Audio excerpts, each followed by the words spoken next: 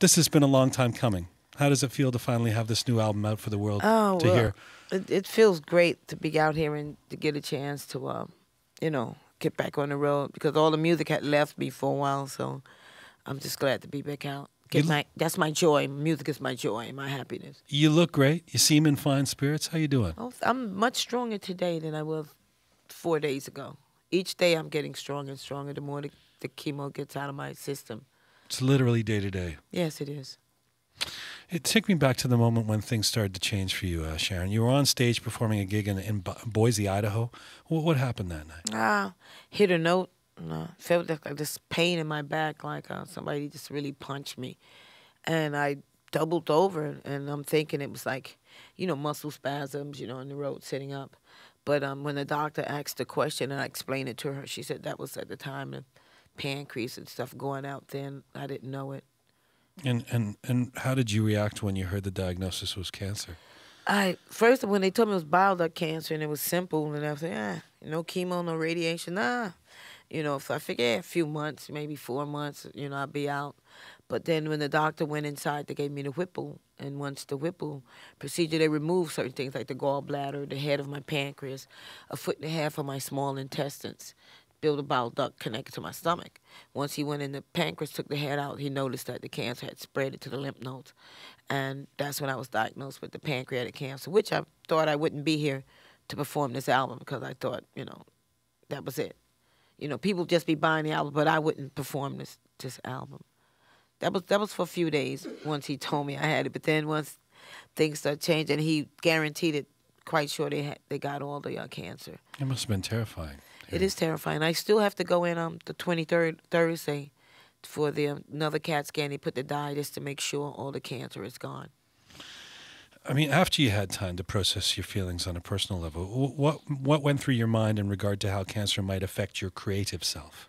My main thing is getting back out here. The energy that I have, I don't know how long it's going to take me to get my strength back, my blood cells to build back up. Because that's why I'm weak, because of the blood cells building up. And that's my thing, just getting my energy back. I'm just a little nervous of these first shows because everyone is so used to seeing me. You're the Energizer Bunny I like saying I'm like that little bunny. You are. I mean, it's amazing watching. I've seen you guys a few times, but did doctors tell you not to do this, or did no? I got the okay from the doctors before I even decided to come out. Because other than that, I would have just stayed in. He just told me to take my time and fill it out. Yeah, go easy. And the band they know, and all to tell my fans, just bear with me. The music does the talking. Yes, you don't need to. You don't need to be jumping around, but it doesn't hurt to sing out the way you do or anything like that. Oh no, not now. Well, at first it did because the way they cut me, like it cut across the diaphragm, and I couldn't even stand up for a while. From like June to September was before I was even able to straighten up, and flex that muscle in there. But it's okay. Once I was able to get the air through there, push that diaphragm up and down, I'm okay.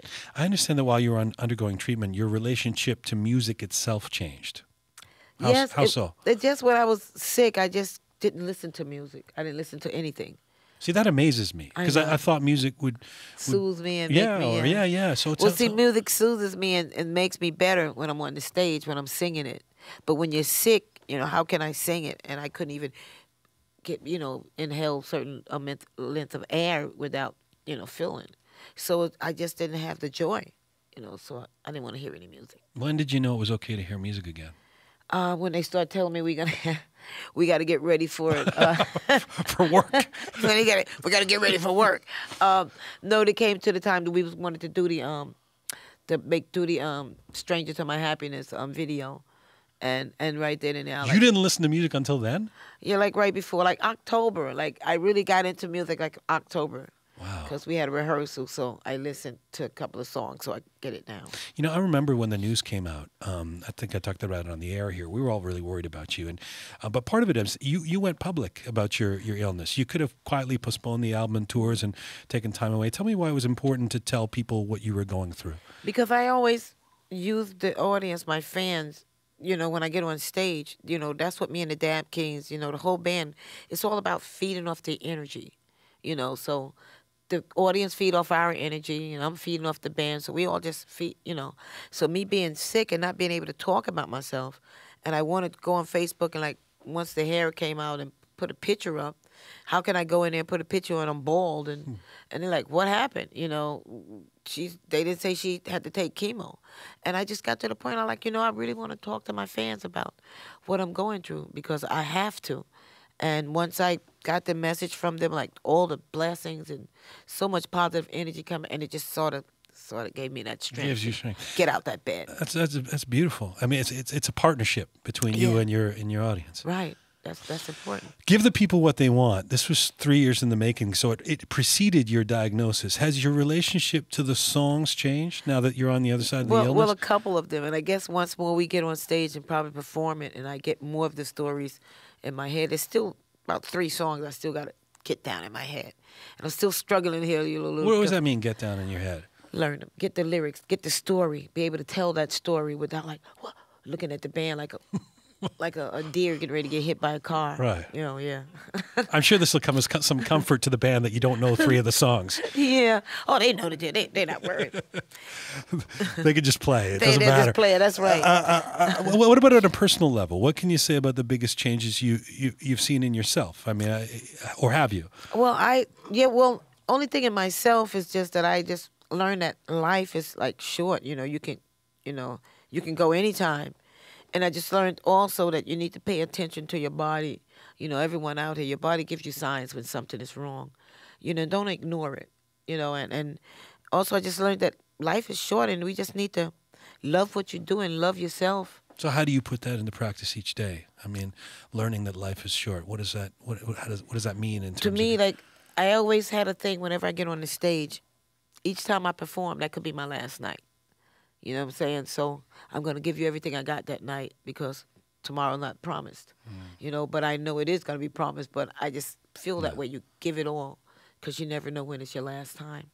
Well, don't give us everything while you're recovering. Okay, we need you to recover too. I will be holding back. One thing that hasn't changed at all is your devotion to keeping soul music alive. You've said that your goal now is to make the music industry recognize soul. That's right. Why don't you think soul music gets the recognition it deserves?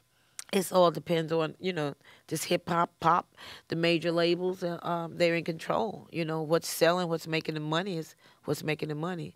I don't think, they look at me and say, what can she do? Can she bring us some money? Give me a chance and put us out there and see what happens. But major labels not going to get a hold. We're who we are. And I think a lot of the soul music groups that's trying to portray themselves are independent. And so even after the Amy Winehouse and all of that sort of revolution that came of new wave of soul, you don't think it gets the respect or attention it deserves? No, it's not, because what they call in R&B, they're not even saying soul. What they call in R&B and funk is pop. And my way is pop because I watched the music change over the years. I grew up with it. I watched the Jackson 5 turn from a soul group to pop. So watched all this stuff happen, and now the pop is it, and it sells. If you look, what do you see on the TV? Right. You see boobs, you see thighs, you see tongues hanging out people's mouth. You know what I'm saying? And we got some of that in soul music too. And you see naked behinds all up in your face. Right. So yeah. Oh, well, what is? I mean, these things are not easy to put into words necessarily. But what is it that people lose if they're not fulfilling their lives with soul music? What is it that soul music has that you're so seduced by since you were a kid? Soul music is the backbone. I mean, every rap around here is rapping because of some soul music that they heard, something they sampled, and and they said, yeah, hey, you got an old song in the background. And I think that's the backbone. And as for me, it's what I can sing. I don't want to be a pop singer. I don't want to get up. I can't even do that. Whatever they do with their voices. What were you trying? I don't know, but whatever they do, I can't do it. What do you mean you can't do it? You got an incredible voice. You can probably do anything you want. Like I don't understand how they sing like that. I don't know what you were doing. That sounded horrible. I don't know what I'm doing either. What is the plan now for how far ahead are you planning things in terms of what you guys do with this record? I've learned, laying in that bed, you take things one day at a time. And I think with the Dap Kings, all they just waiting for me to get on the stage, and they just gonna watch me. And if I gotta walk up the stage, I'll walk up the stage, and they'll keep going. I know they have my back. So that's my thing, is just to get out here.